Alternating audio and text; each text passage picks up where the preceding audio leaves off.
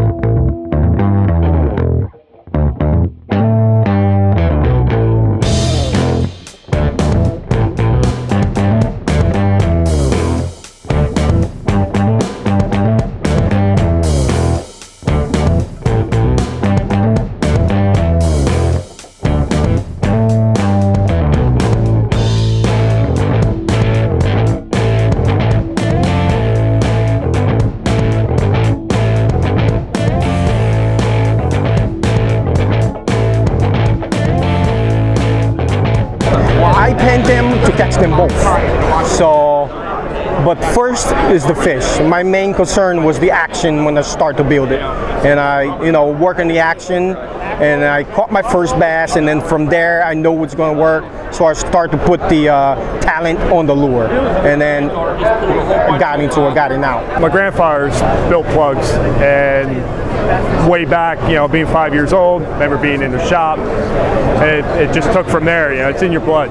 I got tired of buying swimmers that I would fish for 2 nights, and I would have to hang them up for at least 2 weeks so they can dry out. And that's the reason why my lures are completely sealed. I got into bluefish and I lost all my plugs one day, so I decided it was cheaper to make them. So I started making them out of broomstick handles. So all my broomsticks are 2 feet too short. The artistic stuff is really elevating our industry as hand lure builders. They're not mass produced. We do a certain number every year. I understand, and the amount of talent that's out there is just staggering. Everybody collects, you know, our wives, our girlfriend, everybody collects something. Used to collect Hummels or Lennox, you know. It's just human nature to collect and have something, admire it, and, you know, and show it. And most of it's bragging rights of who got the best. My biggest influence was Lefty. Billy McFadden. Dom Usey. Back Tower.